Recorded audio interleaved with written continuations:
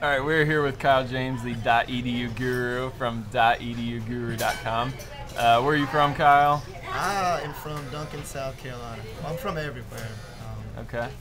Working at Wofford College? I work at Wofford College, the webmaster. The webmaster.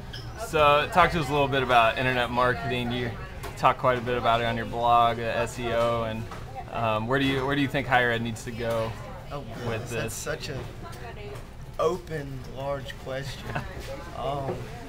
Internet marketing is kind of this new age because everything is going online, and you can pull out a cell phone here. You got iPhone. Here's a BlackBerry. I'm still BlackBerry, big BlackBerry person.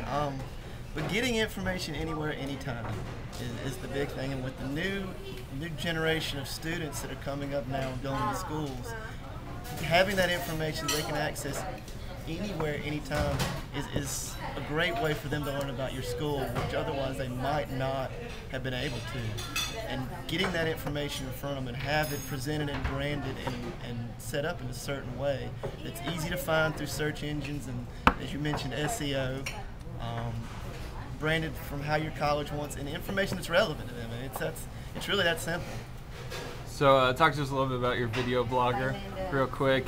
Everybody's loving, basically, Tyler Swain. Is he graduating? Can I get him at my school? Okay. He's a freshman. He came to us initially wanting to travel. Wofford does a 414 and has a January term where most of our students travel or do one class, and he wanted to travel, but he didn't have the money to, so he actually went to the admission department and pitched them, if you will help pay for this, I will video blog it. We worked through some channels and got that accomplished, and ultimately when it came back, I talked to him before he left when we were sitting on the blog. I said, if you're interested once you get back, let's talk about blogging for the rest of the semester. And I thought it went, all in all, it went really well.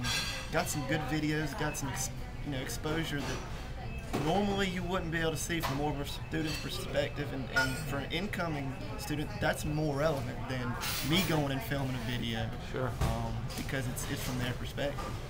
So okay, if you could give any webmaster, anybody working in higher education, one piece of advice for coming into fall for the new